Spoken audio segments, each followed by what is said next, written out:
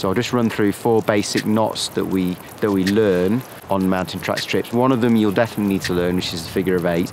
The other 3 would come in handy but are not essential. So the first knot we use is a figure of 8.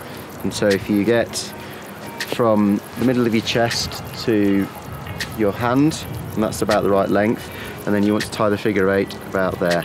And so it's a twist round, and then bring the rope around the back of the rope you've just twisted and through the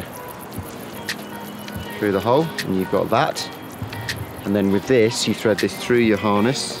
It must go through the reinforced loop where your leg loops are and the reinforced loop where your waist belt is. Mine hasn't got a reinforced loop here, but most harnesses do. So you pass it through, make sure it's nice and tight up against your harness, the knot, and it's not out here. And then all you do is you follow the knot back through.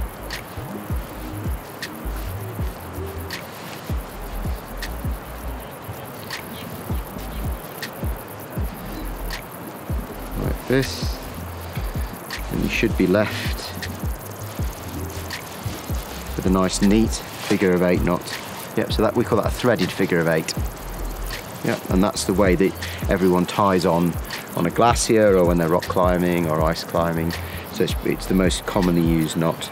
And then to finish it off, you put a couple of half hitches in the bit of rope you've got left over, just to make sure it doesn't slip back through the knot. There we go, and that's a figure of 8.